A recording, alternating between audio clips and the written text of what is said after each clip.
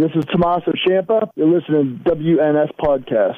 You're listening to the official Wrestling News Source podcast. For all of your information, go to WrestlingNewsSource.com or check us out on Facebook by searching WrestlingNewsSource.com or WNS Podcast. You can also find us on YouTube, Twitter, Stitcher, and iTunes by searching Wrestling News Source Podcast or WNS Podcast. Now being broadcast in over 45 different countries, here are your hosts, Daniel Herron, Tyler Abear, and Doug. That's right. What's up, everyone? I am Daniel Herron. I'm Tyler Abear. I'm Doug. And we welcome you to episode 325 of the official podcast for WrestlingNewsSource.com. For all of your information, go to WrestlingNewsSource.com. Check us out on Facebook, WrestlingNewsSource.com. You can find us on Facebook, WNS Podcast, on YouTube, WNSvideo, and on iTunes, Wrestling News Source Podcast. You can find us in many spots of the internet. Well, I didn't know. Throw them off. It's good. We're on Stitcher, Beyond Pod, Player.fm, and Satchel. Just search Wrestling News Source Podcast to find us. Tyler's bad at improvisation, but you can follow the podcast on Twitter at WNS Podcast. It's true. Daniel's at WNS_Daniel. Tyler's at Tyler_Aber. There you go. So, welcome to the show. We certainly appreciate everyone taking time out of their day or whatever it is, their evening, to listen to the show. Morning. We've got a lot to cover this week. We've got feedback, NXT Takeover, Backlash, Raw, SmackDown, Hot Topics, all that good stuff, and much, much more. It's a little bit of a more of a somber episode to start things off because of what happened in Manchester. For those who are unaware, who have not followed any social media of any kind over the past few days, there was an explosion at Manchester Arena during a Ariana Grande concert. Fans were killed for no reason, and I just wanted to take the time, start the show before we get into the fun and lighthearted stuff, to offer our condolences to the families, to the people who were in attendance, to the families, the friends that it affects, the people of Manchester. You're definitely in our thoughts. So, hopefully this show can provide a little bit of a distraction from all the sadness that's going on in the world. Whether you think we're funny or not, that's not the important thing. It's coming together as a human being and being well to one another. That's the most important. So Tyler, how you doing? I'm doing all right. Yeah. Just work and being obsessed with Pokemon Go. Yeah? Yeah. You got your little... I got the Pokemon Go Plus. Yeah? And I am walking. Are you walking on sunshine? Yeah. All right. Catch anything good? No. Not yet. It's just common stuff. Or there's some things I need to get candy. But, bubblegum and taffy? Yeah. Very cool. Doug, how are you? I'm all right. Yeah? Yeah. Hanging in there? Yeah. Survived the rainy day from, what was it, yesterday? I think Monday, it was, right? I think it was Monday. Man. Monday. I'm getting lost in my days. It also rains, I think, all day Sunday, right? Does it? This coming Sunday? This past Sunday. Oh, yeah. Yeah, I think Monday was a bad day, but I think it rained a little bit Tuesday night, but had some beautiful weather today for sure.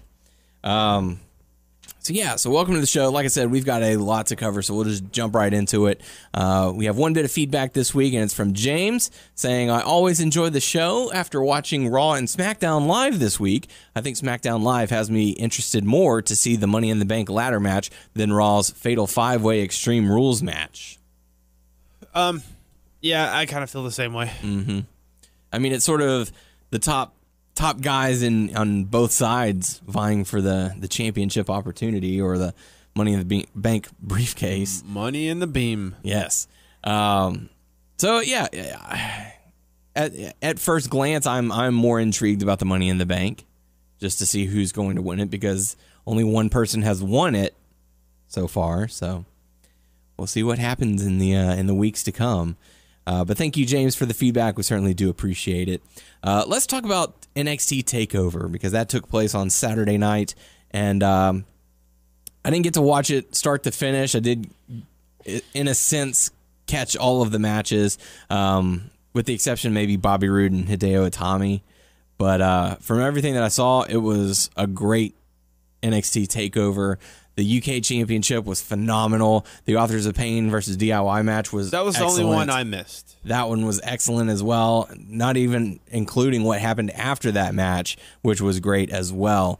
So, yeah, let's get into it. The first contest was Roderick Strong defeating Eric Young. This is actually a better match than I thought it would be. Yeah. Just because, okay, I don't watch NXT that often. Mm-hmm. Maybe I'll catch certain things. But I remember stuff, Eric Young's work in TNA and stuff, but I don't remember him ever being as spectacular and stuff like that. But in this match with him and Roderick, they put on a good show. Yeah, I think they put on a strong performance as well. How about you, Doug? I thought it was fine. Yeah. I mean, I would agree with you that I thought the show as a whole was a banger, but this I thought was just sort of there. I mean, I don't think anything on the show at all was bad in any sense, but I thought this was just fine. And it's it's really hard to get worked up and complain about things being just fine when there is like really stellar stuff in the rest of the show. Yeah. So I mean, in a sense, like I get. Again, nothing was bad, and I don't necessarily have a problem with Eric Young. And my feelings about Bobby Roode are sort of known, but it's. And again, this is sort of a little bit of sort of hard to complain about everything when the show was so good overall. But if I'm being honest with myself, whenever I look at these cards and I see like an Eric Young on the show, I understand sanity is a big part of what they're doing in NXT. But when I look at these cards and I see like an Eric Young match and a Bobby Roode match, and I understand Bobby Roode's the champ, whatever. But when I see these guys on the show and then I see like people like Cassius Ohno and Cien Almas riding the pine, I got to be honest, it's a little bit disappointing to me that who's riding the pine versus who is like being showcased on these big shows. And I don't know. I know sanity is a big part of what they're doing in NXT, but I don't know that I need to see, or I don't understand how they could. Ultimately, I know that there were storyline reasons for this match playing out. Yeah, but ultimately, I don't know why this needed a takeover match. This sort of took a spot of. I'd much rather see a guy like even Aleister Black, Almas or Ono, like those dudes are riding the pine, and I feel like they're better put to use on a show like this. You know what I mean? Than Eric Young, and it's not necessarily that I have a problem with Eric Young or Sanity as a group, because I think they can sort of be used in a cool way when they're sort of in the spot. But I just don't know that. Given my druthers, I'd rather some other dudes make it on the show than these guys. I agree. Well, here's one aspect to that debate. I felt like this was more of we're going to try and elevate Roderick Strong, so let's put him up against Eric Young. He's a known name. He can take the loss, as opposed to putting him up against a CN. Because would you want Roderick to defeat CN? Well, the way they're booking Almas is like wins and losses don't matter. They're sort of like dancing around the Ingobernables thing without actually calling it that and doing that, to where the wins and losses don't necessarily matter to him. So if you're gonna book him to lose, if his storyline and he's a guy who's doing shit that's making him lose all the time, then I think I'm more interested in an Almas Roddy match than if he's gonna lose anyway, than a Roddy Eric Young match. And this is sort of nitpicking because the match was fine, right? But I'm just saying, like, when it's I almost look in the crowd and I see like Ono in the crowd, and I was like, well, it'd be nice if we could get him on the show. You know what I mean? Yeah. It's almost to the point where NXT is starting to get a little too big, because like you said, Ono was off the card, CN was off the card, Drew McIntyre was off the card, Aleister Black's off the card. Who's the tag team that they might be feuding with Authors of Pain next. Heavy Machinery off the card. And here's the thing: I don't want these takeovers to blow up to more than 2.5 hours, because I like this nice, clean 2.5 hour show, 2 hour to 2.5 hour shows. That's a nice, fun, easy watch. I don't want these cards blowing up to like 4-hour events either. Right. But it's just sort of the nature of having a pro wrestling podcast is to nitpick and shit. So we're just going to talk about our opinions on ours. Yeah. So, I mean, there was nothing wrong with the match. I understand why Eric Young's in NXT. I understand why he got a match on the card. I'm just saying it's a little bit, for my own aesthetic purposes, it's a little bit annoying to see guys that I'm not in love with on the card versus these people who I feel like could be used in bigger ways or who should be, more of a priority to the brand. You know what I mean? Yeah. But it's whatever. It's whatever. I'm nitpicking because that's what we do on pro wrestling podcasts. We nitpick. Yeah. The show was a banger. I feel like I agree. I feel like I'm coming. There were no bad matches on this card. They were all solid. And it feels like I'm coming off starting this off on a negative note, but it's not really that. Yeah, I mean, it's two crafty veterans. They know what they're capable of doing. They went out there and put on a good performance. I did like the Roddy thing of he knows he's outnumbered and outgunned, so he sneaks up on him. And, yeah, that was a nice. Yeah, that was cool. That was smart. To my knowledge, before NXT, did Eric Young? He's never fought Roderick before. I think. I mean, for years he was in TNA. I don't know what he did after he left TNA, but I know Roderick had that brief TNA run, but I don't honestly remember way back in the day. Maybe an indie so show weird, or man. something. It's okay. Generation Next days, he did a TNA run, but I don't know if he ever mixed it up with. I'll tell you what, man. I know it's this every now and then, but weird matchups I've never seen before excite me. It just weird first time matches. Yeah, I know they've been having a feud and stuff like that, but it's I'm thinking in my head, I'm oh, Eric Young, TNA, Roderick Strong, ROH, and they're in WWE, and I don't know. Yeah. So yeah, Eric Young loses to Roderick Strong. So congratulations to Roddy on that one. Up next was the United Kingdom Championship match, and this one's going to be talked about for a while. I can easily see this being a lot of front runners for match of the year. Before we get into this, with the UK Championship, it's weird because they don't defend it that often, and I don't know if the UK guys do house shows a lot or they tour with NXT, but you don't really. I mean, we haven't been seeing too much of them. I know they had the UK thing Friday before the takeover, or that was filmed. I don't know, way before that. I don't know, but not that long ago. Yeah, probably two or 3 weeks. Tour. But I don't know. I don't know if it's going to be a continuous thing. Are they going to add them to the NXT? Well, they're getting their own shows. They keep saying they're getting their own show. I hope. I mean, I don't know. Mm-hmm. Maybe it just takes some time to straighten out all this stuff, and we'll put them with NXT maybe for a little bit until they get their footing. Sure.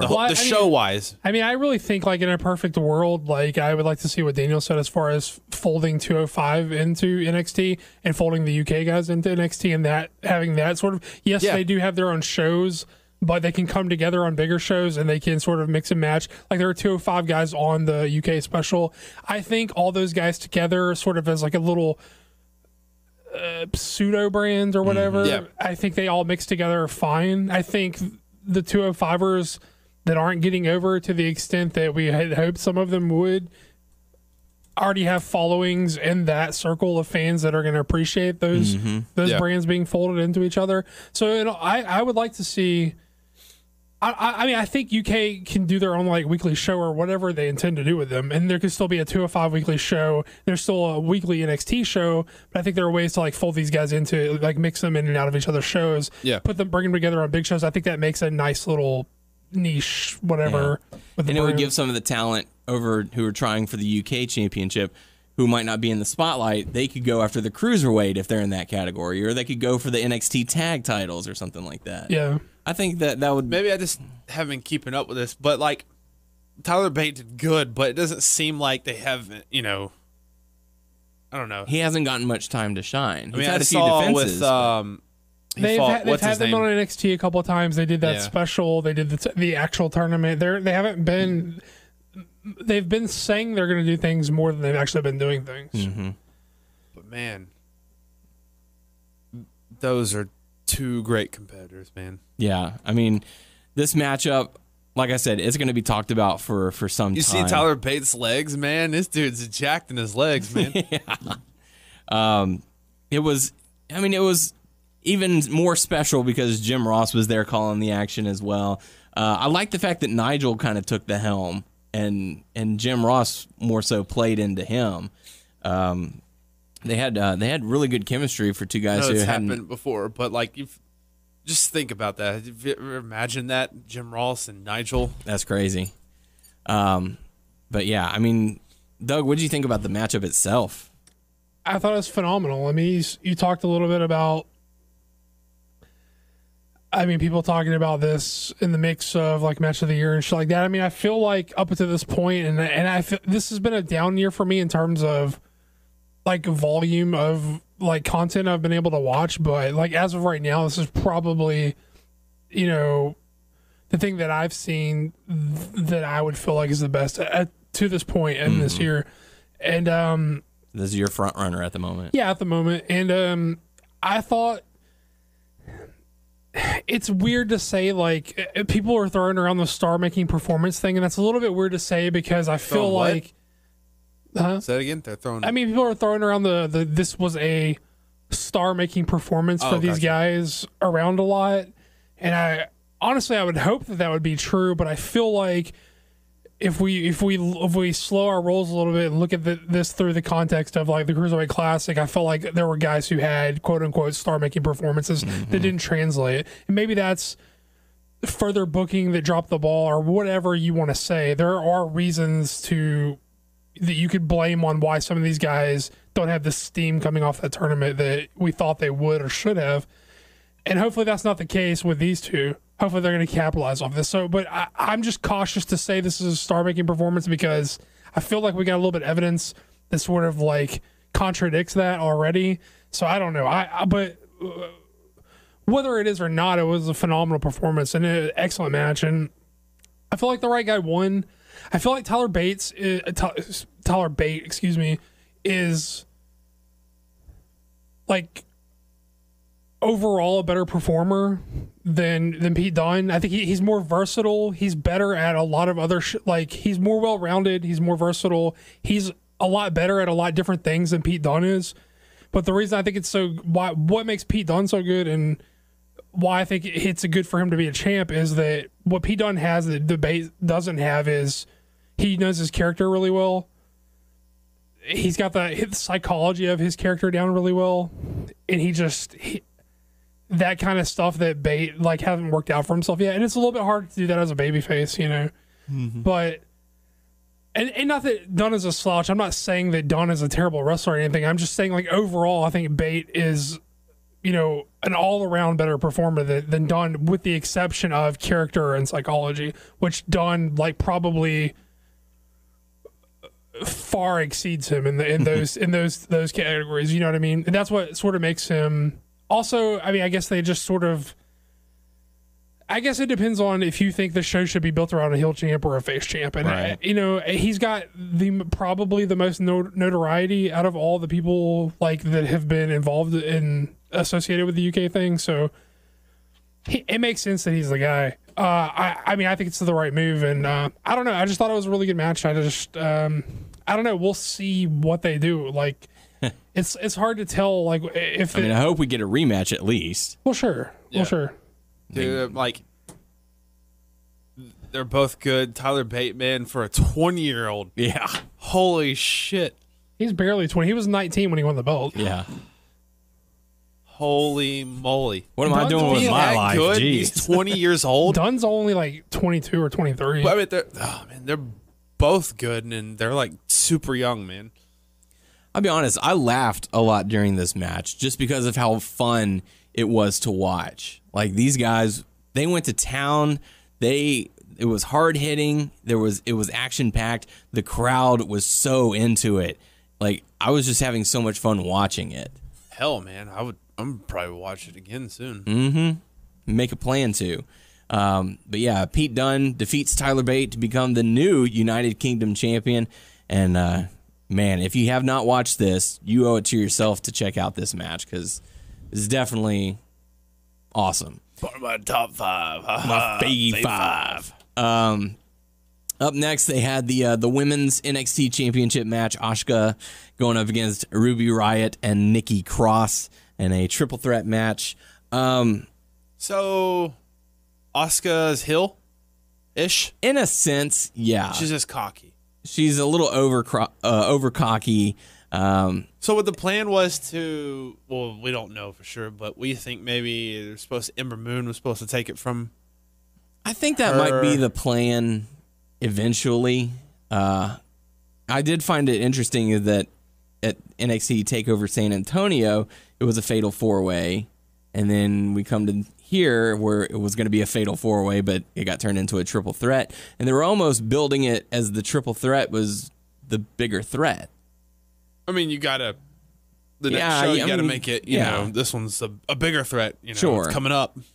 So I'm curious to whenever Ember Moon comes back for her injury, if they're gonna push her into the limelight and maybe have her be the one back into NXT, because I will check out matches. They'll see on Facebook they post, "Oh, check this out, this moment or whatever," and I'll check it out. But I don't catch the full show, which I need to, because I would like to get back fully into it. And because all the women, I'm not familiar with all the women. Yeah, I know there's Billie Kay and her friend Peyton Royce, Ember Moon, Ruby Riott, and Nikki Cross, but the other girls.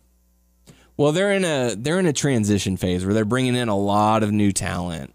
So they're, I guess when the day comes that Asuka goes up to the main roster, they'll at least have some established stars already there. But I don't know. Doug, what did you think of the matchup? I thought it was good.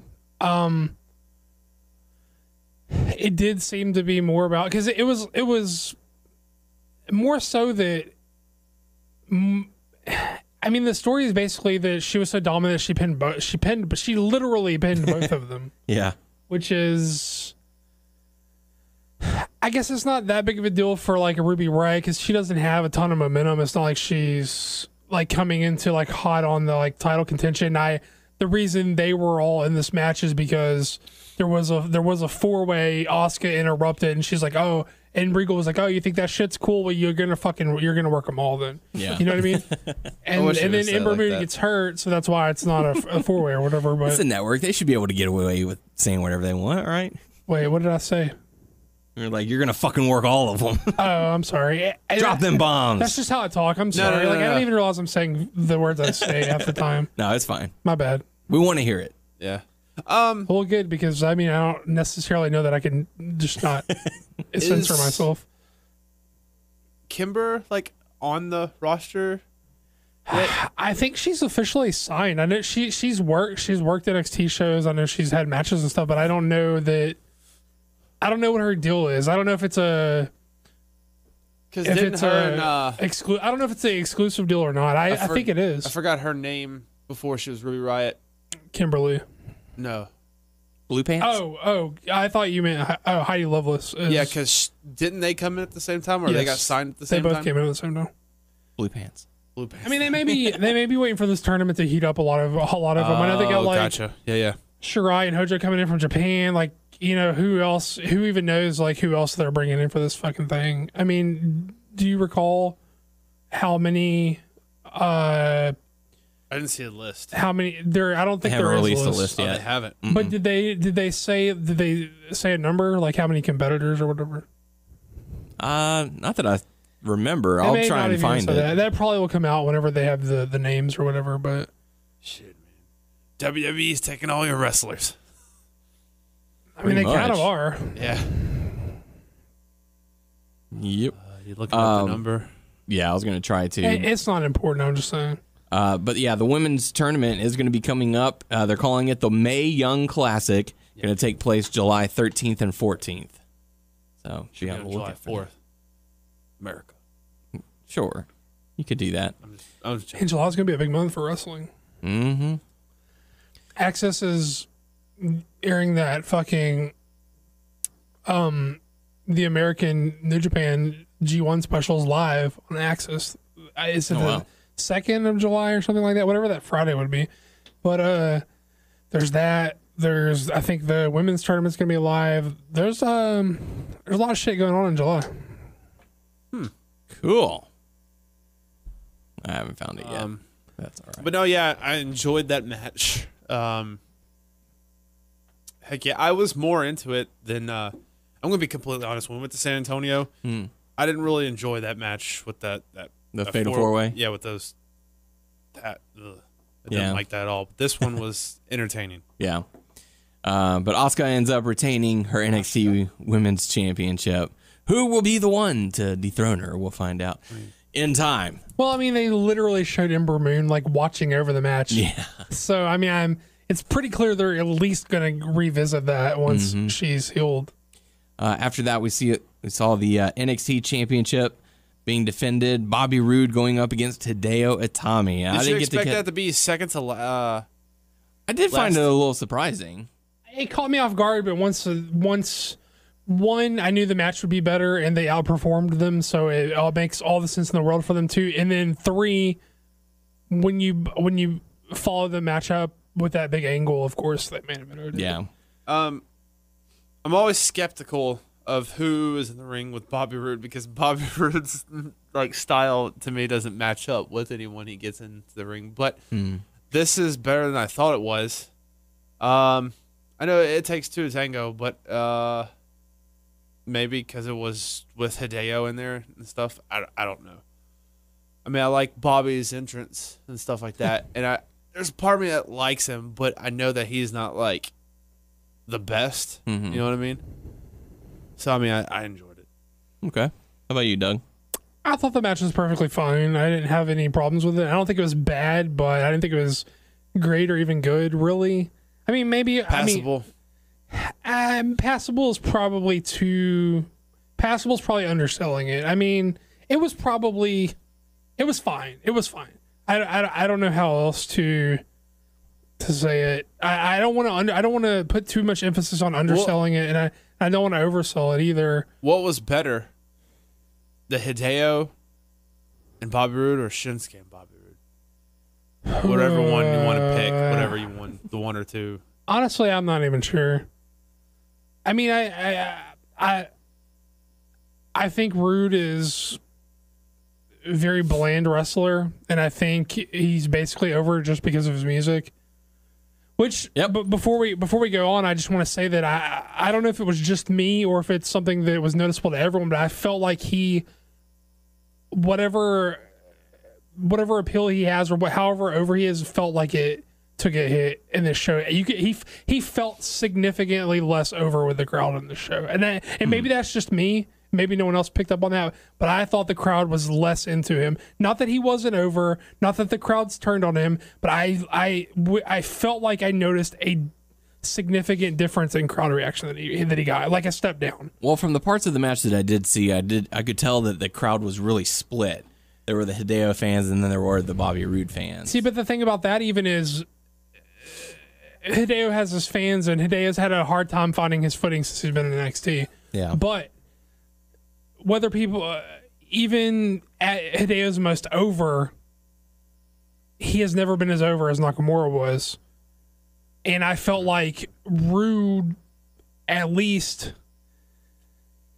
I felt like the split between Roode and Nakamura, I felt like he at least rivaled how over Nakamura was. And I feel like if the crowd's going to split on you and Hideo, that's like a step down. I mean, does that make some sort of sense? No, I agree. Yeah, I agree. Yeah. So, and I like Hideo a lot. I prefer Hideo to Bobby Roode. I think Bobby Roode is really bland. But even I, like, as a Hideo fan, can say Hideo has not found himself at NXT. He's had a rough time. He's been plagued with injuries, and I think he never really found like what was going to work for him in NXT. He doesn't wrestle the same way he wrestled in Noah. He's like a different guy, and for whatever reason that is whatever reason that is. But I'm not blaming the match on Rude. Is what I'm saying is that I feel like it was fine. Hopefully he doesn't get injured again and he can try to find his footing. And I don't know, but did no one else? You guys didn't feel like Rude was like a little less over than usual? I didn't. Okay, I mean that's fair. I mean I might. It may just be me, but I would honestly like to hear people weigh in on this. I know we say that a lot and then no one ever fucking answers. Yeah. But really tell me if it was just me this time because I'm not saying he wasn't over at all. I'm not saying the crowd flipped on him. I'm saying he felt less over than he has felt in the past. Like the crowd is waning on I know that it's getting old or they've seen it and they're sort of over it. The NXT takeovers, they try to do let's try to do another entrance that's bigger and bigger. Yeah. You can't, he's already done it. You can only get so big. Yeah, this one was like, eh. I think the choir entrance was probably the biggest and best that it's going to get. Yeah. So there was that time they did the really tall women. Yeah. That was San Antonio. Okay, yeah, we were like, all those women are really tall. Yeah. That was the San Antonio. Yeah. San Antonio. Was that models or were they cheerleaders? I don't know. I don't know what I'm thinking of. Go ahead. Sorry. I mean, I don't. They were lovely looking ladies who were. I don't know what I'm thinking of. I'm thinking cheerleaders. We were just like they're really tall. I don't know because for whatever reason they were all really tall and they had heels too. How they find all those tall women? Searches. Yeah. But yeah, Bobby Roode ends up getting the victory, retaining his NXT championship. He got kicked. And after NXT Takeover, there was a WWE.com whatever video of Hideo pissed. Yeah, he was not happy backstage, and Cassius Ohno tried to calm him down, and Hideo pushed him, and Ohno didn't like that too much. This could be, I guess, because they're gonna have a match, and if this turns into a feud, this is gonna be some good stuff. So yeah. Maybe that Noah connection will come out because I know Hero did a lot of his Japan work and Noah. So maybe that and Hero's like a big Noah mark and maybe just that synergy between two old Noah guys will bring it out. I just really. I mean, it was just his opponent in this. I just want to see Hideo be Hideo in. Wherever you stand on Hideo being Hideo is I just want to see some brutal striking out of Hideo. I want him to just sort of let loose and I don't want him injuring people or anything. I'm just saying, but that confidence. He even got a little shook, he fucked up his little. I mean, he didn't let it show, but he messed up his little hop over little disrespectful back kick thing that he does, and I want him to find himself. I think that's gonna happen with him and Cassius. I think they're gonna have some good chemistry. All stuff. Okay, you know how they bring in a certain indie talent to NXT, and there was those rumors that they're gonna be in NXT to help NXT. That was with Samoa Joe, stuff like that. I feel like Eric Young is gonna stay in NXT. Yeah. Unless they decide to bring Sanity up as a whole new faction. Yeah, that's a good point. And I don't know about Bobby Roode. I don't know if he stays in NXT or not because his age and I don't know if he's gonna be on main roster. But I feel like those two I don't know. And good point about Sandy if they don't bring them up or whatever. But I don't know. It's sort of hard to bring up a stable. I mean, I guess they did it with the Wyatts, but it's sort of hard to bring up And look where they are now. Yeah. That brings us into the main event, and what a main event it was. Authors of Pain going up against DIY in a ladder match. And this is another matchup. This was another absolutely solid matchup. Which I need to go back and watch because I missed. Yeah. I mean, this and the UK match were worth that the price was the of show. Yeah, I mean, you can be very forgiving with the rest of the card when you get two bangers like those. It's. I don't know. It was a great match. I think the UK match was better. Yeah. But, man. This will be runner-up for match of the year. Man, I wish San Antonio was like this card. You know what I mean? Yeah. I mean, it's still fun to go see San Antonio. I feel like San Antonio was even more. This was closer to this is more in the middle of the transition period. Like, we are still sort of transitioning in it, the identity of what NXT is now, but we're closer to the end of that transition than we were in San Antonio. Mm-hmm. Yep. So yeah, this matchup, oh my God, like I said, it was excellent. Hard hits.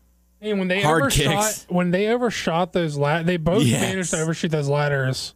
I remember you saying scary. something about that. I got to see how that. It was pretty scary. I know whenever I was watching a little bit a while ago when they were trying to carry that ladder to the ring, they were kind of like almost dropping it. Yeah, they end up jumping off of that particular ladder. Shit. And you know, they had the ladder set up. They jump off, and it's like their knees hit where their chest was supposed to. So they hit and they fall forward and hit like head first and roll over. Did the Authors of Pain take any crazy bumps or do any crazy shit? I know that's DIYs, you know, high flyer stuff like that. They did, but it's sort of easier to pick out the DIY stuff. Yeah, I mean, Gargano got the shit kicked out of him. Who did? What? Yeah. Gargano. Like, you sort of can't be in this match and not take a crazy bump. You know what I mean? Yeah. And the spot with the ladder into Gargano's face. Yeah. Like that was pretty rough. Yeah. It was great. It was a great match. It was a very good match. The angle that played out afterwards was pretty well done. Yeah. Really well done, actually. Yeah. Even though, and I've heard so many people talking about it, like the little credit thing that they always do once they're about to sign off. Mm-hmm. They put that, and then they did the turn where well, because they did the whole like, we're gonna let the crowd like tell us like they show their appreciation, and it was almost like a goodbye. Like they set it up like like we're done, you know, and then we're gonna let people tell us bye. And so they let it linger for a long time. Like they like all the way up the ramp. They did the they bowed and thanked in the ring all the way up to the ramp. And then not only did they get all the way up to the ramp, but the camera like cut focus off of it before like going back to it. Like, you know what I mean? So did you expect Tommaso to turn on Gargano or vice versa? I mean, come on. Gargano's the babyface of the two. Johnny Wrestling. Yeah. I know, but I mean, we've seen his heel stuff and. But that's so like sort of far removed from like this team and how he's been presented in NXT. We'll get the Sicilian psychopath. Mm-hmm. Can't say that. And what's funny is like right before the turn, Ciampa turns to Gargano and he says something, and then he throws him into the LED screen or whatever. He later went on to tweet out what he said. He said, "This isn't our moment. This is my moment." And that's whenever he does it. Bitch. And he goes ballistic on Gargano, throwing him off the table, through some other tables, and you know it was crazy. Well, splitting them up, you know, that leaves another hole with tag teams and stuff like that. Mm-hmm. To bring more up. Then also how we were talking about, you know, how people get shuffled. You know, there's not time or room or whatever. So then that's going to be another single thing on there, which is going to be great, don't get me wrong. You know, Gargano and Ciampa fighting each other now. Yeah, I'm looking forward to their feud, and then I hear that they might be getting called up soon as singles competitors. So, Give room for... Yeah, I kind of felt like that means 205 Live, though. Yeah. But either way, I mean, it will be some much-needed star power on 205 Live. Yeah. I mean, I don't know. Is it, though? It's always so hard to tell who translates from being... Yeah, that's true. It's always... You don't know. Because, I mean, look, the same building... Takeover was Takeover was in the same building as Backlash, right? Yeah. Like that, the crowd for Takeover is obviously a completely different crowd for Backlash, because not only was the crowd hot, but they were like into all the shit. And there wasn't, look, this Takeover crowd did chants that I think are a little bit passe and a little grate on my nerves a little bit, but they were a good crowd. They didn't do anything annoying. They weren't like, they didn't like have stuff that they didn't give a fuck about or whatever. Like Beach ball. Yeah, they were into all the shit. Yeah. And they didn't even, and not even in the like, oh, like we're gonna do like something stupid like "Thank you, Ciampa," or or whatever. Like even if they were into like Ciampa, his performance, they showed their appreciation with the desired effect that he was trying to get by treating him like an asshole. You got him to chant "Fuck you, Ciampa." Yeah. But here's the thing: they like Ciampa. Yeah. They don't. But it was so well done. They don't not like Ciampa, but they were just like into the show. So when he was an asshole, the response that he was trying to elicit, they gave him. They didn't cheer him despite like, yes, we love you, Ciampa, great performance. They were like, nah, fuck you, because that's what he was trying to get, and they gave him that. Yeah. So that's why it's so hard to tell, because the next night the crowd was apathetic as fuck to the whole show at Backlash, and not that not that you could blame them much, because the show was pretty hemming and hawing. You know what I mean? Yeah. But that's why it's so hard. Like, that's obviously different fans in that crowd, like in a lot, because it's not like there was that many. I don't think either show was a sellout, but it's not like Backlash, or it's not like Takeover was like empty seats or anything. Right. They had a lot of people there. Yeah. So like it's hard to tell like who came out for what show for what reason or whatever, and like that crowd is obviously some of that crowd is obviously still at the Backlash show, but they're like dispersed between the crowd, like right. And so it's like different. It's hard to tell if those guys would be a big deal, like if they get called up. You know what I mean? Yeah, and then you also have to go based on what city they go to. Does that crowd watch NXT? Do they follow any of the storylines? Do they know who these people are? And it's not completely on the guys either. It's like how they're presented when they're getting brought up. And but I think also one of the biggest things, the biggest reason why the crowd bit into the reaction that they gave was because they still cared about DIY. Like every once in a while, there's that team that just runs its course, so that whenever they do break up, the crowd is fine with it. They're like, good, thank God, we can move on from this. But this one, they were in the height of their popularity. Like they were probably the most popular team on this card. The two most popular guys. Yeah, you're completely right. That's a very good point, because when a team breaks up, there are two reactions that you get. Oh, they're doing the typical break up the tag team thing, but that's not what they got with this. There's like people still, like you said, people very much like this team. People very much care about this team, and they're very sad to see this team go. Yeah. They didn't give them the of course they're doing the break up the team angle. It was what the hell are y'all doing? And in all honesty, if they're not going to put the belts on them, there was nothing else for them to do as a team. Exactly. That's true. So it's perfectly fine to break them up here. Yeah, and I'm so thankful that the crowd gave them that reaction. We harp on crowds a lot on this show. I would like to give them a little bit of credit because they were a good crowd. There was a good crowd. There were a few CM Punk chants, and the fans that were next to those people started booing them. Yeah, which got them to stop. Shut the fuck up. Not to that degree. They just booed them. Yeah.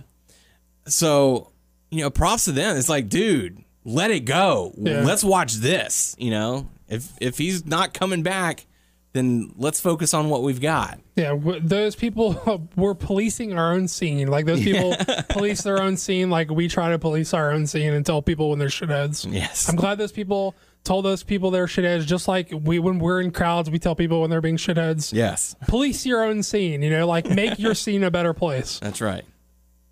Watch out for your section, man. Yep. Shut up about CM Punk. You go get a beer. You shut up. But the Authors of Pain do end up retaining, but that was not the main story that we now learned. It was the fact that DIY is no more. Which this is going to be a good feud. So. Yeah. And these, I felt we spent a lot of time talking about DIY, and I just want to say, like, takes 4 to tango in this match. Well, no, but AOP has as strong as like a big match delivery record as like anybody like in NXT. They've delivered in every big match they've had, and yes, they've had great partners in all those matches, but they've held their own. Yeah, every match AOP's been in has been the shit. Yeah. So, to be honest with you, whenever they first started having their feuds and stuff, and they got the belts, before we go into the match and stuff and watch it, I didn't have like high hopes for them because I knew they were green. I was like, eh. And they're super inexperienced. Yeah, oh yeah. So it's every time, really, with every match, I kind of get that feeling, but it always turns out to be good. Yeah. Yeah, I mean, you're right about that. I mean, even though they have a proven track record of delivering in these matches, every time a new takeover is announced, I'm like, meh about the tag team until Until the match starts. Until the match starts, and then they have a fucking awesome match. And I'm like, why do I always do the meh thing? Because they always deliver, you know? It'd be like 3 years from now, they're headlining WrestleMania. What if Still like, green. Okay, what if we're like that meh and it's good, and then we're like we kind of get to the point. Okay, it's gonna be good, and it's like shit. Well, Yeah, we actually start having expectations. I and all mean, that. it's inevitable that they're gonna have a less than stellar match. Yeah. It's gonna happen. Yeah. Called it. They're green. As soon as they lose the championship. Fucking guys don't deserve to be on these Yeah. lists. I knew it. So yeah, stellar performances by all of the participants of NXT Takeover, and that takes us into Backlash. We had the kickoff match: Ty Dillinger defeating Aiden English. Nothing really to take away from there. Oh, come on, man. Let's get right to it. Let's get right to what people want to hear us talk about. 10. Jinder, chicken dinner. Jinder winner, chicken dinner. That's right. Yeah. That could be the name for this week's episode. All right, So just have to remember that. Man. I'll remind you. How did I say it? Jinder winner? Winner, Jinder, chicken dinner? I said Jinder. You try to co-opt it by putting the second gender into a winner, but I'm going to take credit for either one, so it doesn't matter. All right. That's fine. Whatever you want. Whatever you want, even though I'm blatantly claiming ownership. Winner, Jinder, chicken dinner. Copyright. Copyright Doug. I think Jinder works better because it's chicken. It's winner. Jinder. So Yeah, I agree with that. But Jinder's a winner. Yeah, but that's implied by doing the Jinder thing. All right. We'll do it that way. I agree. For those of you who are listening on YouTube, let us know, should it have been winner, Jinder, or Jinder winner, chicken dinner, or Jinder, chicken dinner? It's Dragon. It's irrelevant. It's irrelevant because I am inherently right by doing the thing in the first place. All right. So you want to talk about the main event first? I mean, I kind of feel like that's what people want to hear. Yeah. Okay. Yeah. That's kind of what we're here about. Jinder Mahal defeats Randy Orton, become new WWE Champion. Moving on.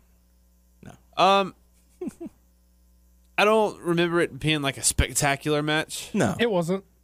but I was anticipating it, and I was still hyped for it. And We were all so still hoping. I was Maybe they will. So I was still pumped and all that stuff through the whole match, even though like I'm not. I like parts of Randy Orton, but I'm not a humongous fan as like I Is once it like was. his right arm? Yeah, like his right arm, his His bicep. left nipple? Or Yeah, well, what just parts do you like? tweak, When toe, big toe, left Did you say eyebrow. tweak after nipple? Nipple tweak. Ben would get all excited. Yeah, don't tell him. And we talked about how Jinder is in the ring. He's not, like, what was the words that we used? He's okay. He's okay, I guess. Yeah, I don't know what else I was trying to say, but it turned out great, man. Randy Orton making the Singh brothers fly. God. He was incredibly reckless. I mean, Yeah. that could have, in all honesty, that could have After ended the very second one, you badly. see his face. It's like, oh shit, I just messed up. And Well, he went back over he there. knew that he had. Yeah, to get him done up. something wrong. But he was saying, "Are you okay? Well, whenever You fucked up." Well, the spot that they went to after this was the double draping DDT, but he was supposed to pick them both up and roll them in. But the one that he almost killed the most, I can't remember who's the second one looked the worst. They both looked kind of bad. Yeah. The second one was like, I think that guy might be paralyzed, but whenever he goes in there to pick him up, he rolls the first Singh brother like in the ring. He leaves that guy there because he's like, I don't know if he's You hurt need or to not. check on him. Yeah, but the guy, I'm saying, guy, I'm sorry, I don't know. I can't remember which Singh brother. I remember when they were got the Harv and worst Garb of it. syrup, but I don't know who's who. Well, I don't even remember which one got it worst as far as getting flung on their fucking head. But what I'm saying is like whoever got it worst, he left down there on purpose. Like Younger he's like, brother. But he just ran. The guy just ran back over there and got in place for them Yeah. so that they could finish the spot. But goddamn, that was reckless. Mm-hmm. I agree, man. I agree. You can see the expression on his face, like, "Oh, I just fucked up." Yeah. Yeah, you did, man. You don't realize how small they are compared to you, man. He didn't even clear the fucking monitors off like most people do. Yeah. That happened a lot during that pay-per-view. Was it that match where they just didn't clear the Well, he did. He threw one on each table, but he didn't clear the monitors off. But there was another time during that pay-per-view where like clear the table and someone did something. They didn't clear the table. Something like that, right? I don't know. I can't remember. That's what I want to say. I don't know. That might have been the Zayn and Corbin match. Yeah, I think that was it. But or the Styles and Owens, because didn't Styles try and go for like the Styles clash on the table? Yeah, he got his foot caught in the table, so it was probably it. But no, I thought that was a good decision because I didn't want the right guy won. Yeah. Period. Yeah. I know there are people out there who are not happy about this. I saw like not my champ memes and all this stuff. The right guy won. Yeah. You don't have to be aesthetically into Jinder Mahal. You don't have to think Jinder Mahal is a great wrestler. He's not a great wrestler, but the right guy won. This is the story they're telling him. This is what they built to. And if they didn't put on him, it'd be an utter failure of their It would be just a waste of time. Yeah. It would be a failure of their own fucking story they're telling. Yeah. They're elevating the dude, and I've been on the train, man. I've been on the train, and we're gonna see where it goes from here. Yeah. The right guy won. It makes all the sense in the world from a business perspective. Mm-hmm. Like, you don't have to think he's a great worker. Here's my problem though. JBL. Well, JBL. The Maharaja. Cowboy. I mean, JBL is a lot of problems for a lot of people, but like that's not the specific problem I was going to talk about. But like here's the thing: like if you're not into Jinder as a worker, that's fine. You don't have to be into like his style, or you're well within your right to think he's not a great wrestler. He's not a great wrestler. He's just not. But like, don't argue business. Like, don't. If you're gonna sit here and say he's the right, that you don't like him as a champ strictly because you don't think he's a great worker, then don't fucking argue. But that's your line that you fucking drew for yourself. You don't get to argue business in any other, in other arguments to win an argument or to. They should book it like this. Well, yeah, but you can't argue. You can't say like later on for business purposes this is what should be. I don't want to hear that shit.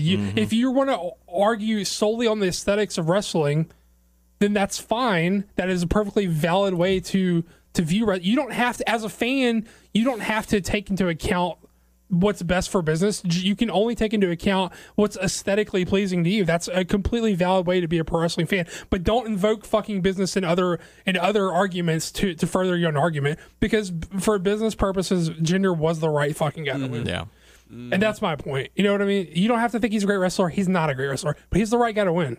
For fucking damn sure, he was the right guy to win. And it establishes a new heel. Yeah. A new star is made. Yeah. And like you said last week, Doug, sometimes the man makes the title, sometimes the title makes the man. We have a new man. Well, I think it remains to be seen if we have a new man, but I think this is a title, starting point. This is a title. Yeah. Well, I mean, if we judge solely on if we jump a little bit ahead to SmackDown, I thought that was great presentation. I thought it was cool. Yeah. I thought the fucking celebration with the dance, I thought that was cool. I thought it came off really well. I'm glad that it went uninterrupted. Yes, as well. that's what I was about to say. That was really good. Because when they were doing all that stuff, I was like, okay, Orton's no one's gonna come interrupting. out. Yeah. And it's like, other than JBL talking the whole time, the other commentators were like this quiet and stuff. I'm like, holy shit, they're really giving this to him. That's awesome. He gave him this speech. There were people who got behind Jinder in that match. There were Jinder chants. Yeah. So, man, just big congrats to him. I don't know how much social media you guys saw or got into after, but the outpouring of support from people in the locker room saying he's a fucking top, a great guy and he deserves this shit. That's enough for me to be like, all his peers respect and respect him enough to say, hey, this is a good dude. He deserves this shit. That's enough for me to be like, well, good for that fucking guy, right? Yeah. And honestly, and look, he's being given a chance. Yeah, man. It remains to be seen if this has fully worked or not. We don't know yet. Yeah. But so far, we're on the right track, and we're going to see where it goes. And for business sense, some people were like, you don't have to care that they're trying to appeal to. There is a gazillion people in India. That's a huge population. representation fucking matters. You don't have to like it, but there are a bunch of fucking Indian people who are fucking stoked to feel like they have some representation. I saw it on social media, just like clicking hashtags and following people being stoked. Did you guys hear the Indian announcing version of his title win floating around? Like they were like India's #1. They were fucking. Oh wow! It's very cool. You should go out of your way to find the Indian announcing like version of that's really cool of his title win. Like when he wins, the announce team flips out. It's fucking cool to hear. You should really go out of your way to hear it. It's very cool. But like India has a huge population, just like China. They're trying to break in both. There is a lot of people that representation matters. Those people like want to see like an Indian dude being a fucking big deal. That's cool. And from a business sense, that makes all the sense in the world. Yeah. And you don't have to like him think he's a great wrestler, but if you think that's bad business sense, then you're just wrong. That's like what they're trying to do. They're trying to appeal to that market. They're trying to further their business. That makes all the sense in the world to do. Like, it is what it is. You don't have to like it, but it is what it is. And like you said, with the outpouring of support, excuse me, I'm friends with a lot of people who compete over at Booker T's Reality of Wrestling, and they were extremely outspoken in favor for him. A lot of them worked with Jinder whenever he left WWE. He came down here, worked for some He was living local. in Houston, right? Yeah. Okay, yeah. So he did promotions over there. He did promotions over here. So I know he did some like NWA Houston stuff when NWA Houston was still a thing before they rebranded or whatever. But he did Hurricane. He did stuff for Hurricane Pro. Yeah. Jinder. So yeah. So I mean, look, how many times do fans complain? Oh, I'm sick of seeing X name as the champion. I wish they would give someone new. You know, raising my hand. Here's something that's new, that's fresh. It's somebody new. I would much rather see what they can do with this than sit through another boring Randy Orton title reign. Yeah. Is that the India announcing? I think so. Yeah. Let me see if I can turn it up loud enough for everyone to hear.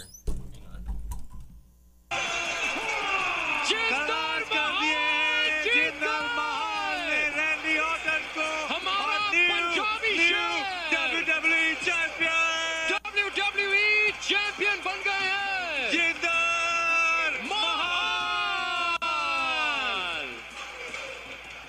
They start going like India is #1 and shit. That's cool. Man. Come on. Yeah, I agree, man. India #1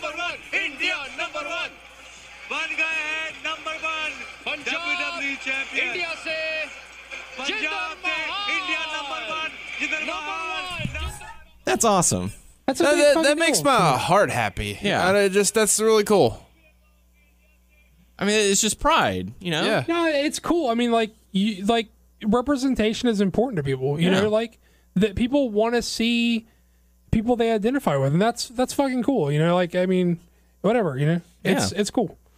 So congratulations to Jinder Mahal. It's really cool to see someone new, someone fresh. It's just crazy to like. One thing I'm gonna say. This is the nit that I'm going to pick, and this is the one way I'm going to badmouth them. The Singh brothers got to get a better ride than a fucking beat down Ford Explorer.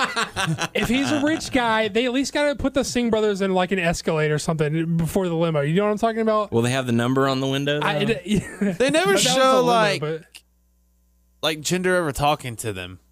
You know what I mean? They're there to take care of him. Yeah. He doesn't have to acknowledge them. That's just true. Yeah. And I like the touch with the rug.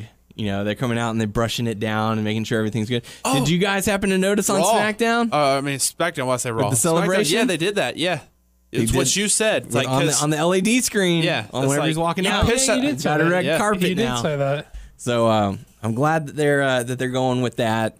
And you know, it's the small little details that you notice. You're like, okay, I can get behind that. The celebration was really cool too because he has good music. I don't know if other people, but I like his music. I think it's really cool, and just the way I like the mashup of like that, like of the hip hop with that fucking like traditional like Indian shit is like I don't know. I think it sounds cool, but I thought, I mean, just so we don't have to talk about it later, I thought that the celebration was really cool too. Yeah. And, like, well done. So yeah, good for him. Good for them for trying something else. Good for them for making the right call and not cutting their own like legs out from underneath themselves. Yeah. And he's going to hold the championship for at least a week. You know, because there were even talks that... No. Whenever he beats Randy Orton in Randy Orton's home fucking town. Oh, man. Yeah. One, they like to beat people in their hometown, so you know that's like 50% of the battle. Two, even though it was overdone, the way that they played up all the crowd reaction shots, think of the crowd reaction shots when he sticks it to Orton the second time in St. Louis. Yeah.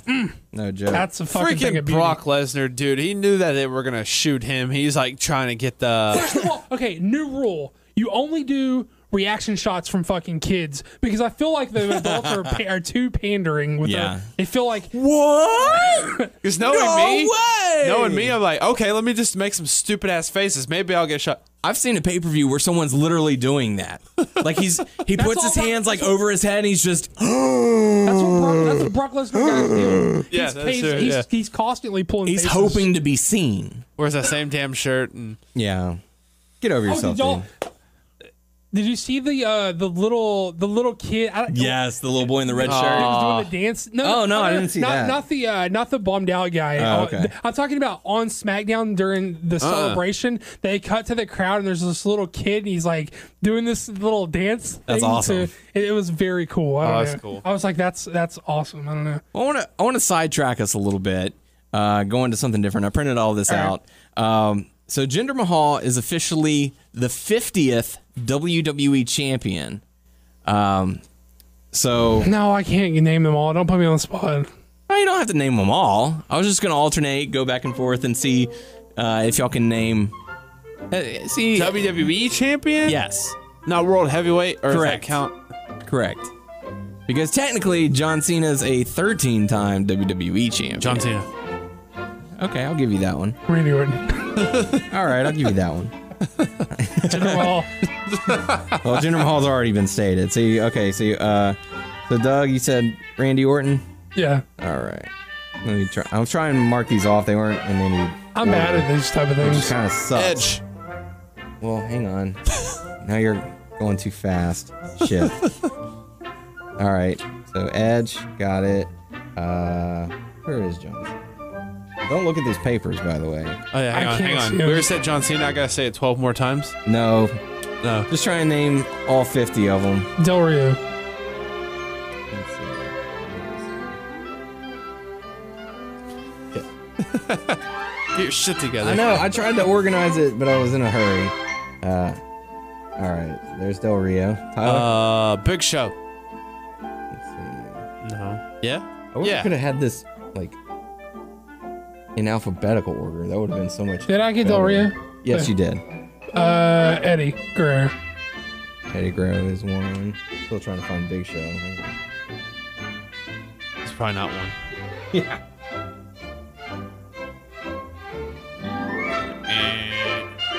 Nope, he's there. Okay. Nailed it twice. Dolph Ziggler.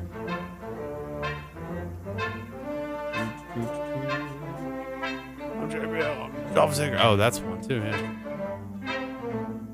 Well, technically, JBL was world heavyweight. I don't see Ziggler on this list. Oh, that's I probably. don't know where they roll the lineage in it. Because it was the Raw belt. Oh, I got Rey Mysterio is one. Or wait, that's World Heavy, isn't it? No, they have him listed. He won. He won right after. Well, this will give it away. Right after CM Punk took the title. I was about to say after Money in the Bank. That's true, but in my head I was thinking of the other one, the one where he had the Batista shit and everything. Gotcha. Jeff Harvey. Yep. He had it for 42 days. Batista. Batista, two titles. He held it twice. Triple H. Gotta be on there. Yes. Shawn Michaels. Yep. Undertaker. Yep. Austin. Yep, I'm gonna go ahead and mark off JBL because I said that. Rock. Yep. Mankind.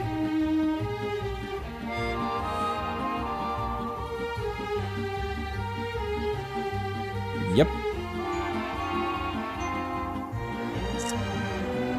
Hulk Hogan? Yeah, of Yep. course.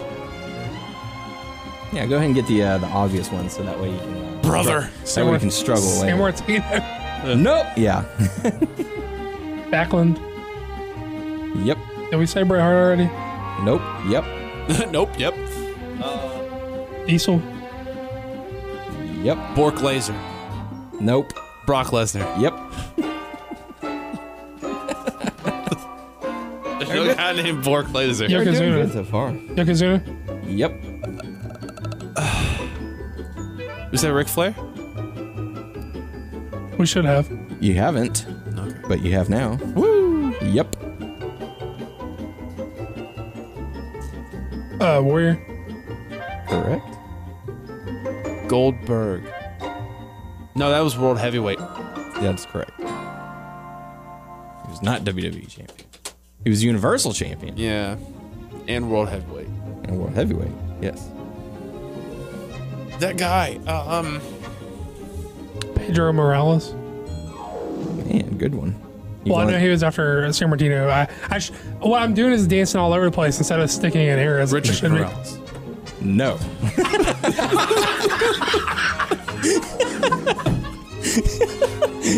Good try, though. Good try. You be careful. That's like Beetlejuice. Don't say that name. Too Say many his name times. 2 more times. Oh shit! I just got a message. Yeah. You just sensed it through the air. Are you talking about me?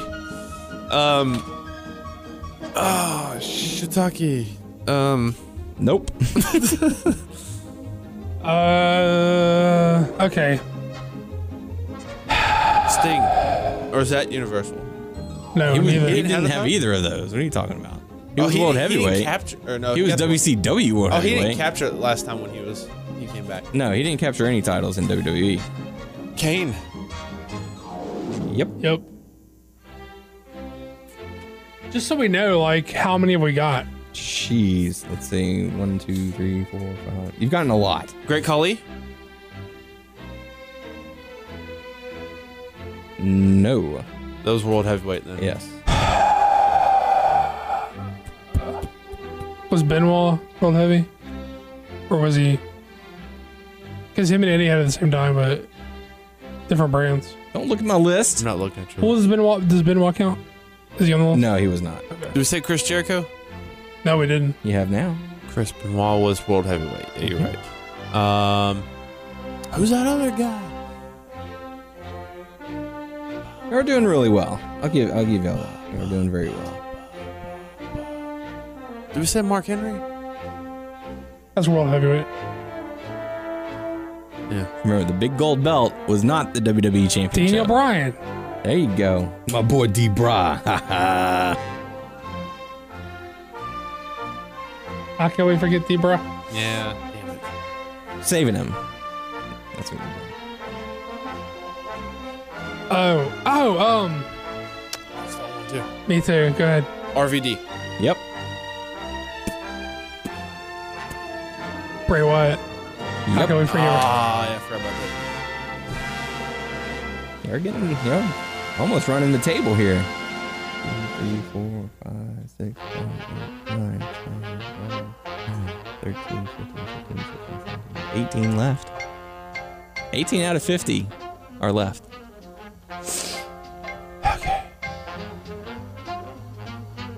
Ding, ding, ding, ding, ding, ding, ding.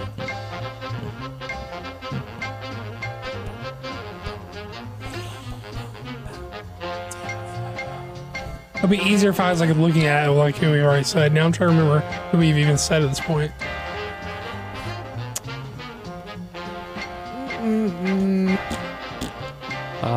Put your phone down. No, I'm not. This is song. A likely story. She's texting you the answers. Trying to think.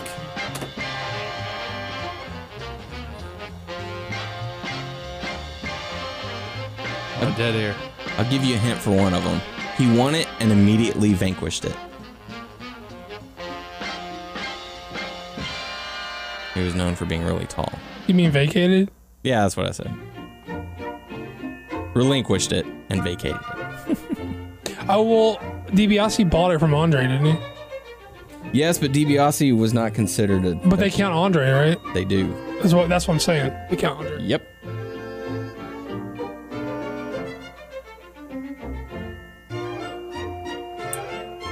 All right, that'll probably be good, unless y'all have any more guesses. I mean, there are obviously some really obvious people we're just blanking. Sure. I'll run down the remaining names on this list. Macho Man Randy Savage. I thought we already said Macho. Or I would have said Macho. Did y'all? I thought we did. Maybe we didn't. Because me and Tyler were blurting them out simultaneously for a while. Yeah, and I was trying to catch up. So maybe you said a couple of them that I wasn't able to get. Kurt Angle. Oh, that's obvious. Was one of them. Macho's obvious. So we missed that. Superstar Billy Graham. Yeah. Seth Rollins. Oh, I think about Seth Rollins. Sheamus. And Sheamus. The Miz. Damn it! Your boy AJ Styles. I was thinking. I don't know why I couldn't. I was like, what? SmackDown, man. SmackDown champions. That's right. We didn't say John Cena, did we? Yeah, you did. Oh, okay. Well, I gave y'all that one because he was 13th time, whatever. Roman Reigns. God, how do we miss Roman Reigns? Yeah. Dean Ambrose. Dude, I feel like, what the hell? Psycho Sid. That's what I was trying to come up. Yeah. Sergeant Slaughter. The Iron Sheik. Fuck, Sheiky baby. How we miss him? Fuck. Buddy Rogers. Ivan Koloff. Stan Stasiak. Antonio Inoki. And of course, Vince McMahon. Yeah, I almost said Vince too, but I was. So you think we did good? Oh yeah, y'all did great. Still, we have a pro wrestling podcast. We did embarrassingly bad. Yeah, No. There's a lot of. I put you guys on the spot, and you guys, I think I'm going to give you guys a pass. You guys did well. Thank you, I'm not teacher. satisfied. I'm sure there's some of our listeners who are going, "Oh my God, just say this person's name." But there was a lot of like current day superstars we did not guess. Yeah, because you're going in the mind of the past, you know. I was thinking about AJ Styles. I was trying to think what title he had. My problem is I start like trying to concentrate on an error, and I was like, let me make sure I get all these guys in. Yeah. And then my attention diverts to someone Tyler says, and then I'm like, well, let me focus on this, and then. So it's Tyler's fault. Because but for a while, if you notice, I was like, let me get all the early guys. And I started going through like San Martino, Morales, Backlash, like all those. I tried to get those dudes out of the way, and then I got sidetracked with like. There are a few on there I wouldn't have been able to get. So, maybe we learned some of our listeners, maybe we didn't. Who knows? But let's talk about Backlash some more. We already covered Jinder Mahal winning the championship match. This was kind of a bad show, guys. This is kind of a bad show. Backlash. Backlash was Backlash, yeah. I was about, like, this show? Come on now. I mean, this show sucks, too. Oh, okay. Good point. Yeah, I felt bad for Luke Harper and Eric Rowan because they were kind of just put in a match and... That's what... Yeah, absolutely. The Kevin Owens and AJ Styles match? I thought it was fine, but I didn't think it was, like, up to my expectations for these guys. I've been seeing a lot... Excuse me. I've been seeing a lot of positive comments on the matchup, like saying, "Oh my gosh, it was great." That was probably the match of the night. Like maybe it was match of the night, but I didn't see the need to throw admiration at it or anything. Yeah, like I wasn't necessarily blown away by the match. I like the fact that they ended it in a count out. AJ Styles getting his leg caught up and all that. I thought it was a nice touch, but. It wasn't really anything. Wow. Also, this Nakamura for a pay-per-view debut or a special event debut, I thought was very underwhelming. Yeah. To me, it's the wrong. He did way too much selling. This should have been way more of a showcase match for him. Yeah, I agree. Yeah, he did a lot of. Like he should be acquainting the part because this is his first match on the main roster. This is his introduction to the main roster. He crowd. should be acquainting the audience who is not familiar with a lot of his offense instead of doing so much fucking selling. Yeah. To me, this should have been way more about Nakamura being shown off than selling for Ziggler. To me, it was just like underwhelming and the wrong approach. I'm also skipping to SmackDown. He did that too with the tag match. Well, I thought that originally too, but they actually broke it down to where they both faced Imperial. Like they almost like you could almost draw a line down the match where first he did it, and then you're like, oh well, AJ's taking the hot tag. That's odd. But then they cut AJ's momentum off, and then he sells for a while, and then they go back to another hot tag to Nakamura. So it's like they both did face Imperial segments, and they both did hot tag segments. So it's. I don't know. It's just not a traditional there's a thing like, structure. that you say about Nakamura that it's like He hides in tag matches. No. That's his reputation. Oh, New is Japan, it? Well, New Japan does, because the style is so aggressive. They do less like singles matches. They do like a lot of multi-man matches, so guys can sort of hang out and not have to like kill themselves so much. And then he just has a reputation for hiding in tag matches. But going back to single matches and stuff, what was the thing that you said that they call them big? Big match. No, but this is what's a big match. But I know, like, you said that you could tell when he's motivated, when he's not, and stuff like that. It just depends on his attitude. Yeah, but to me, this was less about his motivation levels. Although I did have a problem. I did feel like he was very unmotivated towards the second half of his NXT run. He felt complacent and just going through the motions. But this to me was just whoever laid out the match. If this was an agent's call or whatever, they had the wrong idea for what you do for this guy's first match. To me, it's just like you let him do all his cool shit and run through Dolph, because Dolph doesn't have any momentum to sacrifice. He's a former champion, and oh, okay. Well, when they start treating him like that, then people will respond to him like that. Yeah, but at least I mean, he won though. That's good. Yeah, of course he had to win. Right, person won. They built all the stuff of the pay per view around them. Yeah. What the fuck? Dolph Ziggler won. It was sort of weird that he went on first too, and not that he should have main evented, because the gender thing is a big deal and whatever. But it was just sort of odd. We saw the welcoming committee defeat Naomi, Charlotte, and Becky Lynch. I don't know why I can't remember that. It was nothing memorable. Maybe that's why. I don't know. Most of this card was just sort of there. Yeah, it was kind of one of the matches that stuck out, and we'll get to the tag match in just a moment. The Sami Zayn and Baron Corbin match, because very early in the match, Sami Zayn starts favoring his back, and it didn't seem like anything really happened to do it. I don't know, man, because that's what I felt like. But throughout the match, he was still favorite, but it's not as much. So I was like, oh, that's part of the thing. I thought, because at first when he started doing it, I was like, oh shit, what did he just do? And there have been at least 5 matches that Zayn's had since he's been on the main roster that I thought he was legitimately hurt in. Yeah. That he came out just like, oh, he was just selling. I think if that's the case, you have to tip your hat to him and be like, this dude's pretty good at selling. I had to think about it, because I was like, okay. Well, because are they saying he's hurt coming out of this?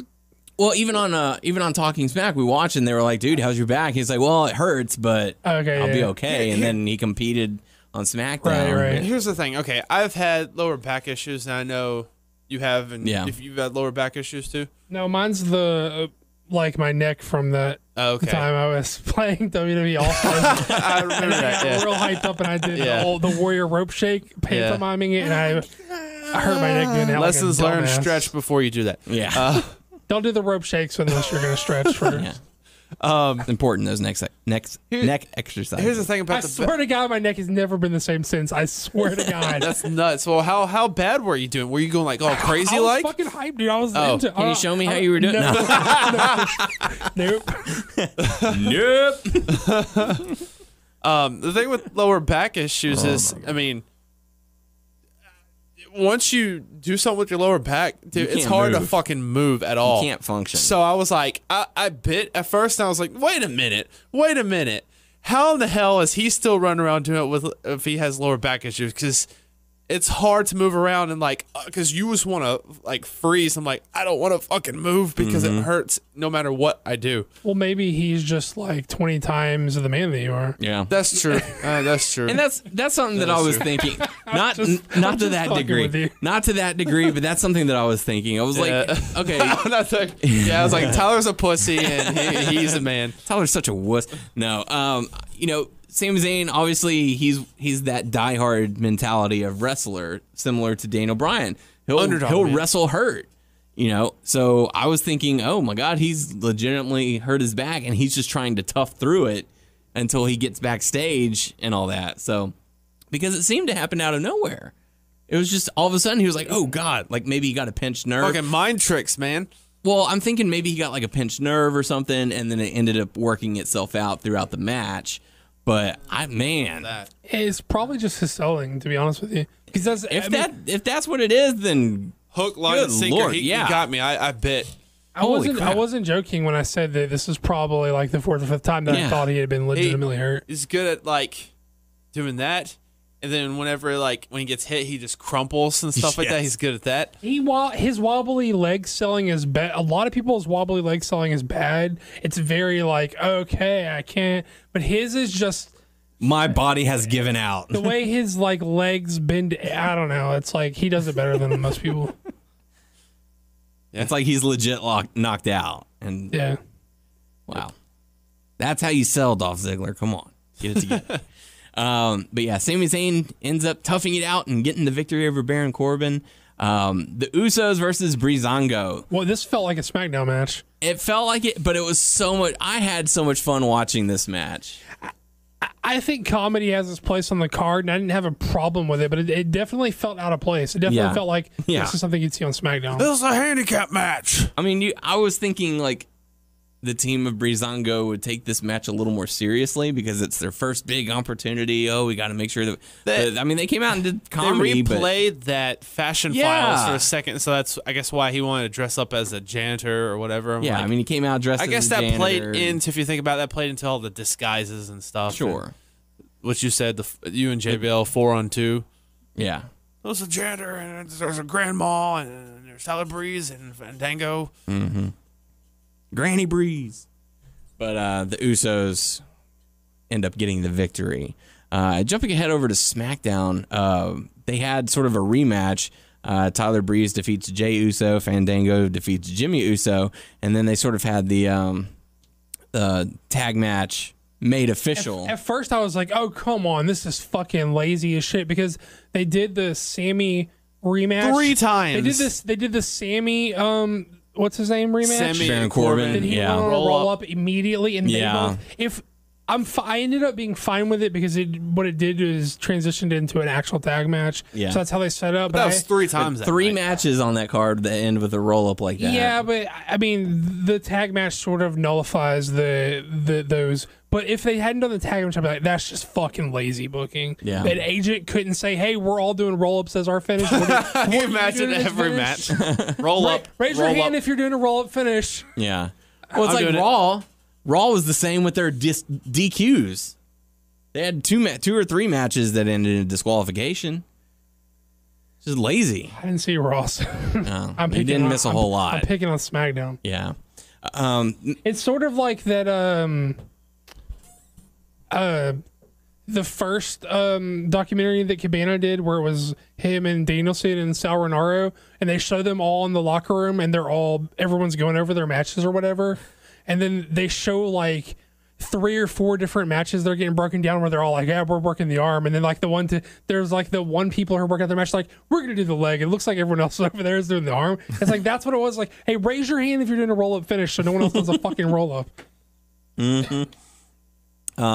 Main things from SmackDown, Shane McMahon introduced the Money in the Bank participants, AJ Styles, Baron Corbin, Sami Zayn, Dolph Ziggler, and Shinsuke Nakamura.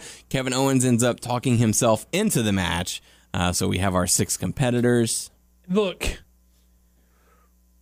what Owens said when he came out was dawning on me before he came out and said it. Because whenever Shane came out and was like, here's going to be your Money in the Bank participants for this year, I was like, loser. Lost his match, Loser, lost his match. Okay, Sammy, yeah, I see why he's in this. Loser, he lost his match. I was like, what is going on here? And then Owens comes out. I was like, Says exactly what you're thinking. yes. But here's the thing: good villains are a large portion of what makes a good villain so good is like the ability to like identify with a villain. You know what I mean? Mm-hmm. And that doesn't mean all the way. That means like I see where he's coming from, but I don't agree with his methods, or I can see why he thinks he got a raw deal, even though because he doesn't know the whole story or something like that. You identify with the villain, you see where they're coming from, you see how they might think and feel the way that they do, but ultimately there's something along the way that lets you know that they are actually the bad guy still, right? Yeah. But there's a big difference between that and when you're actually just right, you're not the villain. When he actually comes out and just says, "Hey, why are all the guys in the Money in the Bank fucking match losers from Backlash, and I retain my title and I don't even consider?" He's not the bad guy anymore. He's just right. Shane is either incompetent or playing favorites. He's not. He ceases to be the villain. He's just right at this point. That's a good point. Yeah. I mean, AJ, you can make an argument for AJ and saying, well, AJ's won a lot of big matches recently. He's beat a lot of people. He's a former champ. He only lost by a count out. He built didn't get beat SmackDown. decisively. You didn't beat him. He didn't get beat decisively. But Corbin, 1, 2, 3 in the middle of the ring.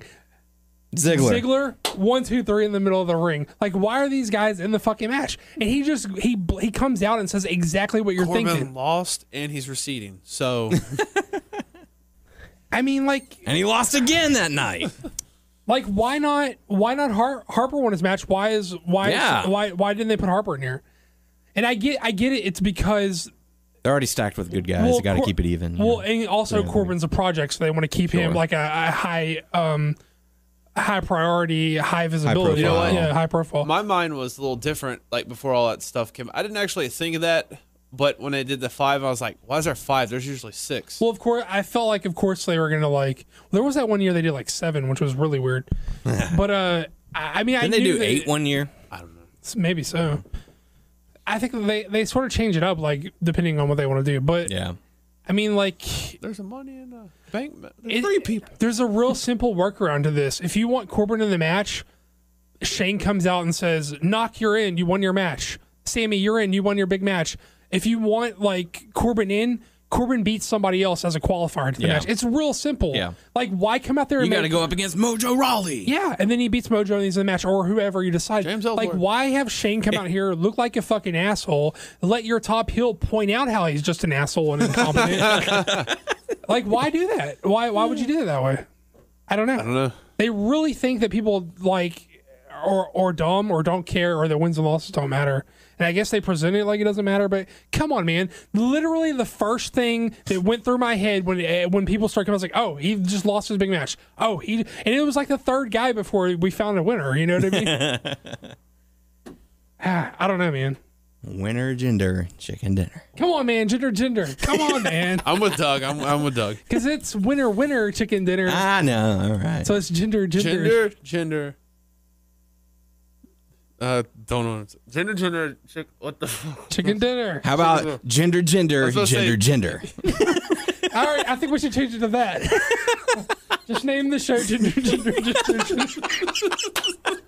People were like, "What did he? What the hell is up with this? Did he fall asleep on the keyboard?" Have you seen that commercial where it's like the news report?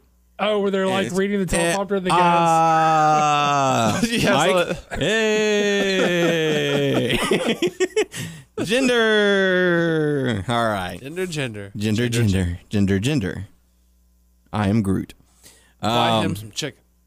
I am Jinder. So yeah, we found out the Money in the Bank participants. Becky Lynch and Charlotte defeat Natalya and Carmella. Sami Zayn wins with a roll-up, and then Baron Corbin attacks. Nothing to really take away from there. We got Fashion Files, Jinder Mahal celebration. I laughed at that Fashion Files because they set up that stuff in his office. And he's like, I guess you're wanting our guns now too. Wait, you got guns? Yeah, it's like you're not real cops. I know. That's what my dad told me. I did laugh. So they were pretty good. Yeah, I mean, we pretty much covered all the bases for SmackDown. Raw, I felt was kind of lackluster. I'm watching, I'm more interested in SmackDown. What? I don't know, you ran out. Oh, I guess he. Don't. Where will you be when? But yeah, did you get to catch Raw? Yes. Well, not the last hour, but yeah. Yeah, I mean, I think like both the brands can be mad, but still SmackDown's better than Raw. Yeah, it just there are more interesting stories on SmackDown than there are Raw. I mean, I don't know what it is, but I'm just finding myself looking at my phone. I'm like wanting to pull out my Nintendo Switch and play Legend of Zelda. Yeah. I'm just not being very focused on Raw lately, and they're just not really giving me any reason to tune in. They're not focusing on the cruiserweights at all. I mean, we had Akira Tozawa go up against Arya Daivari. Why? I don't know. To set up the match for 205 Live. Here and Kendrick. Yeah, I mean, hell, they interrupted the match to talk to Brian Kendrick. Like, while the match is going on, he's watching the match, and they have him turn around and talk. So it's like, what's the point in that? Sorry, I know this is off subject. Somebody want a Coke? I got 2. Ooh. Hey, Bear? Sure. I know this is off the subject. Sorry, there's one thing I want to say about SmackDown. Mine's Montel Jordan. What I like about you. Oh, that's awesome. I forgot. One thing. Sorry. SmackDown, the commercials, and it was playing. Yeah, that was nice. I liked it. I hope they do more of it. I would really like to watch the match when they go to commercial. In and theory, now we did. I would like it, but ultimately I just find it distracting because I can't quite pay the level of attention that I feel like I need to. Yeah, just because they make that screen so small and the other ones. And then the sound is like talking about something that's not But you really. don't get to hear JBL. That's a plus in my book. That's a plus. Yeah. Okay, sorry, Raw. No, you're fine. So yeah, Akira Tozawa defeats Arya Daivari. With all this stuff, like with the cruiserweight, like what the hell are they gonna do with like the title? Okay. How many times has I Neville heard they might be beat? cutting the show to like 30 minutes or something. Wow. That won't surprise me. There was just a lot of talk of like format changes, so I don't know if that's what they settled on, but that was at least a couple of weeks ago or something. That was the talk. Something brought up. I mean, what is Neville gonna do? I mean, he's already beat Austin Aries twice. Yep, and they have another match, I'm sure, coming up. I really thought they would have put the belt on Austin. It's going to be an Extreme Rules and submission match. So, Third time's a charm. maybe. We'll see. Roman Reigns ends up defeating Bray Wyatt via disqualification after Samoa Joe attacks. And Seth Rollins comes out and they brawl, and match is set up for later on that night. The very next match also ends in a disqualification. Elias Sampson going up against Dean Ambrose. The Miz runs down to the ring and hits Elias Sampson. I was gonna text y'all. He worked. Oh, I missed it. Yeah. Debut match. Yes. He did good. Yeah. Elias. I was gonna text you and be like, you hear Corey Graves bragging on Elias Sampson? He's always shitted on him and stuff like that because Elias was always. I mean, he's a heel, and Corey was like. Elias was always losing and stuff, and he's like, "Well, he needs to get over. He sucks." He was just saying this. And now he's like, Michael Cole's like, "Hey, you know about Elias? Why don't you break it down?" And he's like praising him. I'm like, "No, you just changed your character. You're always shitting on Elias." Yeah. You need to be consistent, Corey Graves. But He's generally pretty good about that stuff, though. Yeah. I'll give him a pass. I don't remember. Maybe I just didn't really pay attention, or they just didn't show him in that light. But I don't remember me enjoying a match with Elias Sampson as much as I did this little. I don't remember any matches with Elias Sampson. Maybe that one NXT Takeover against No Way Jose. I think. Anyways, Elias Sampson wins via disqualification because Miz came down and hit Elias and reminded Dean Ambrose, if you get disqualified at Extreme Rules, I get your title. So that could be a possibility. If that's the case, Miz just needs to walk right up to Ambrose. Have Maurice attack him. Yeah, or you can do that. I think that was a good way they played it because I was like, oh man, Elias is his debut match. He's gonna lose. Is who he was going up against, but that was kind of a good way because to me, Elias didn't come off as a heel. He's just there.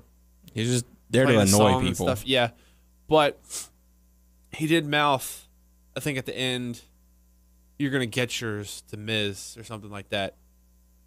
But no, I mean, I enjoyed the match with Elias Sampson. I was like, holy moly, okay, cool.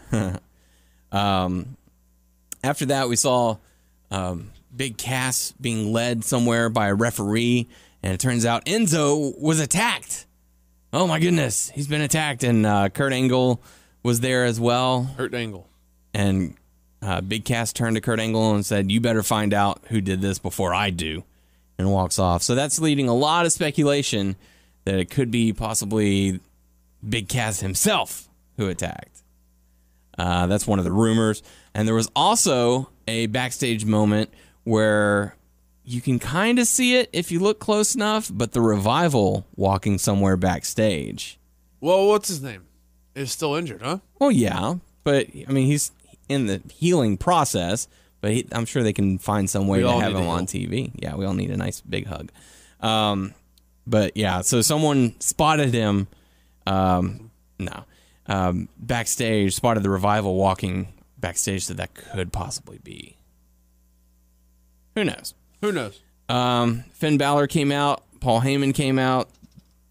Paul Heyman pretty much put over Finn Balor, saying, "Did you like that?" I thought it certainly gets everyone's attention towards Finn Balor as the possible winner, because Heyman came out and was like, out of all the people who were participating in the Fatal 5-Way, we're most intrigued by you. So I thought, Heyman did a fine job, and Balor went on to face Carl Anderson, and he got the win. So got former club members. They hug it out? I don't think so. Not this time. He hugged it out with a kick to the face. Yeah, kick to the face. Sasha Banks versus Alicia Fox again. Alicia Fox. Yeah, the beautiful Alicia Fox. Sasha Banks gets the win, and we're probably going to see a mixed tag match. He got punked out by Sasha. Yeah, he did. So we're probably going to see mixed tag match. I think Cedric Alexander is the front runner to be Sasha's tag partner. He's back. He will be. He's coming off injury, I think, any day now. Yeah. I just saw that match or whatever he just had. Was it yesterday? Oh, is he back? Yeah, he's back. Okay. There you go. He returned on 205. Yeah, he beat a no-name. No name. Who was the no-name? They said his name, but I forgot. I don't recognize him. I'll look it up. His first name is Nam. His last name is Ami. It's Nomame. Shit. Can't remember it. Oh, he's going to look it up. No name. Got a promo from Goldust saying the Golden Age is back. Anything Back, really? baby. No. Kalisto defeats Apollo his Crews. Makeup's weird. It's like all yellow, but then it's like black where his beard's supposed to be. Yeah. Yeah. The underneath the chin and all that. You should have put like a fake beard on. It is the fake beard. Let's just paint. It's not a real beard. It's beard. Fake. Black beard. That's true. Pirate. Pirates are in this year. Kalisto defeats Apollo Crews. Titus O'Neil was unhappy about that. Matt Hardy goes up against Sheamus. The winner determines the stipulation in their matchup for Extreme Rules. Matt gets the victory and chooses a cage match, which was kind of surprising. But I saw one person, because you would expect them to pick a ladder match. That's sort of their specialty, or a TLC match of some sort. But they went with a cage match, and I saw one person saying, well, they are going to have Money in the Bank. Right, I don't know who that is. 2 weeks later. What they say? I thought it might just be someone you didn't know, and I was like, maybe I'll know, because I'm all up my own ass about what I know. But then I looked it up, I was like, yep, I don't know who that is. You're up your own ass there, Doug. So we get a cage match at Extreme Rules. Austin Aries defeats Tony Nese in front of Neville, and then Neville applies the... Who is Tony's niece? I don't know. But Neville applies the Rings of Saturn to Tony Nese to say... What is he this is doing? gonna He's be just you. there. Tony Nese is just there. Yep. So like many other cruiserweights. Just like Drew Gulak, they're doing that no-fly thing. Yeah. But that's like... I don't know. It's just like a takeoff of his whole like campaign for a better impact. I said Impact Zone. I meant Combat Zone. I apologize to CCW for comparing them to Impact. Fuck that out. Alexa Bliss defeats Mickie James. She pulls out the kendo stick, hits her in the back, and then Bayley comes out. Wow. Whatever. Main event, Samoa Joe. You don't remember the little pamphlets he had? Okay. The what? Little pamphlets he had when we talked to him. Yeah, it's not important. yeah. It's basically the same thing. Main event, Samoa Joe and Bray Wyatt defeat Rollins and Reigns via submission. That pretty much does that for Raw. Kind of lackluster. Didn't really hold my attention that much. Doug, I don't think you missed too much. Okay, I feel all right about that. Yeah. I don't work late. Other than that, we just have one little bit of hot topic that we haven't already I have covered. one in my head, too. Oh, yeah? Yeah. What is that? I read something online where someone, I don't know if it was a podcast or someone sat down and interviewed Ed Nordholm, the guy from Anthem Sports. Oh, yeah, I did see that. Yeah. Something along the lines where, like, He basically claimed that WWE had no interest at all in getting the broken character. Yeah, then I saw something else where it's like WWE doesn't want to reach out and get it or whatever. I mean, they want the characters and stuff, but I guess they're relying on Matt Hardy to go through it instead. Huh. I don't know how true that is. Well, the Hardys' claims are that it was their money they put up to shoot all that shit because Impact was broke, and also their own creative direction, so they are claiming ownership of it. Like they put the money into it, and they put the like intellectual property, I guess, into it. So I don't know, like, And it was before Anthem even acquired Impact, so he's still doing all that stuff because Matt Hardy's still doing the character stuff. Because yeah. I like him on Facebook. And he posts stuff like on WWE. Like WWE will post a video, so he will repost that video on top of it. It's like, oh, watch Brother Nero do this, and I'm like, okay. So he'll say it or he'll type it, but I guess they Can't portray it on TV. Yeah. Interesting. Like I said, only one other bit of hot topic news, and I know Tyler's going to be excited. Okay. I'm just kidding. Okay. I know Tyler's going to be excited about this one. WWE 2K18 set to release this fall. They announced it. Is that really hot topic? We know that's coming every year, though, right? It's like, yeah, we know Well, it's going to be there. It's official. It's confirmed. WWE cool thing 2K18. On Switch? Ooh. So that's a Nope. that would be pretty Probably cool not. if they do Probably that. And not. also, if you think about it, I don't know how many. I mean, I assume that they already started with like after the last game and they getting like all the new people and stuff. If I think correctly, if they can get like All the cruiserweights, maybe like some like UK guys, and I don't know. need to have the biggest roster ever. All the current talent. Well, that's All what I'm of saying. them. Every year it's been like the highest. Yeah. We're gonna keep on going. Every year we're gonna add 2 more. And you get new skins. Yeah. So yeah, there's some UK guys, the newer NXT guys, like Cassius, Roderick. Mm-hmm. Hell's yeah, dog. Cedric Alexander, Rich Swann. Get all those guys. Yeah, heck yeah. So man, every year I'm like, take my money. So There you go. So that's going to pretty much do it for us this week. If you have any questions for us, feel free to leave a comment on our YouTube channel, WNSvideo. Y'all want to talk about Stokely Hathaway now repping Catch Point? yeah, I didn't see any. I of saw that video. Yeah. And it's cool. Yay High left, huh? Yeah, he did. So did Riddle. But So who's in it? it's just Hot Sauce and Dickinson and Jocko. So is Yehai and Riddle still together, or they just went their separate ways? No, they're just both like, we're not down with Stokely. But Stokely's awesome. Mm-hmm. I love that man. Man, I bet you He's so good at what he does. Taking a picture with him or got some of that merch. I literally tried.